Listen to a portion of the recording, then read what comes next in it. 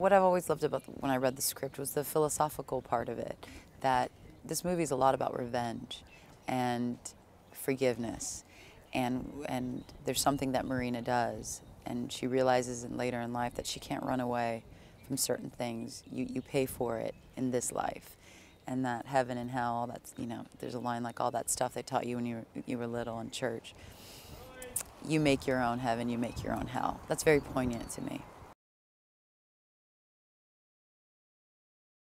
I met Dwayne at the table read, and we sat next to each other, and I've seen him a few times. And I'm bummed we don't have any scenes together. I just, what a sweetheart, just such sincerity, and I'm a big fan. I think even though this movie seems like an action film, and it is, it has, like I said earlier, a lot of philosophical themes, and he says very little, and it's a really dark character that has a lot of intensity, and it's not so much about his action as it is about what's beneath the eyes. I mean, George even said that it's all about the eyes with Driver.